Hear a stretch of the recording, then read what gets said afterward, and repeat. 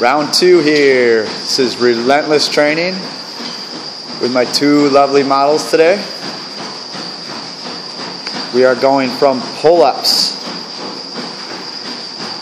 to some lunges to some core work, and we have a bench here set up for some arms and butt work as well too. So my two lovely ladies are going to do 10 pull-ups. We have the Gravitron here today, so that means that it actually helps them out with a little assist.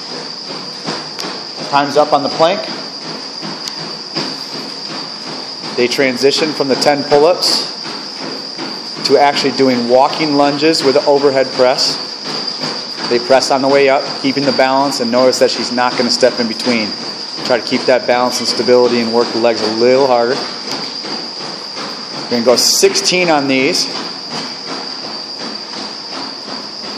8 down, 8 back. She's going to start with the pull-ups over there. Good. And we notice that Lauren's got the heavy weights. We also have down there, so when she cannot do any more weight, she can pick up a lighter weight and start.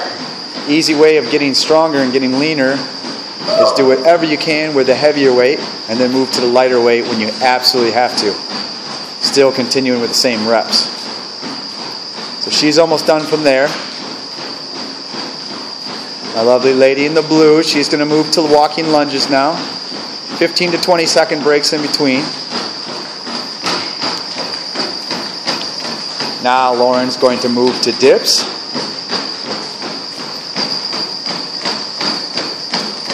Walking lunges, overhead press. That was number 2. Here we go. Number 3. We are going to do bench dips, okay? Well, watch this one. She does it with her hip pushing forward.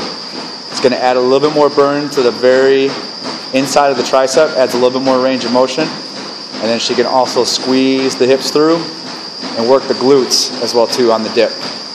So you get a 2-in-1 combo here. She doesn't come too low, keeps her head up, chest up. And she's pushing right through it. So we did 10 pull-ups, 16 lunges. We're going to look for 15 dips, and then we're going to move right down to the mat. And on the mat, Lauren is going to perform what's called a gecko, which is from the plank to the top of the push-up. Excellent for arms and core work. Up, up, down, down. Up, up, down, down. She's going to alternate her arms too. Make sure you're working each arm individually.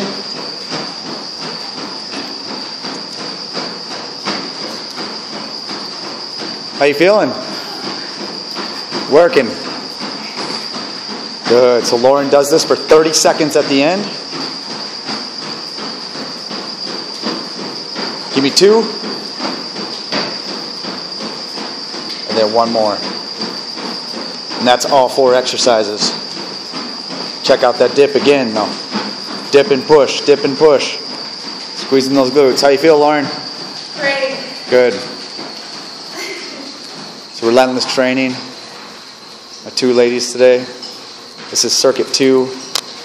We would do 4 rounds of this. 15 to 20 second breaks. No. Yeah. Huh?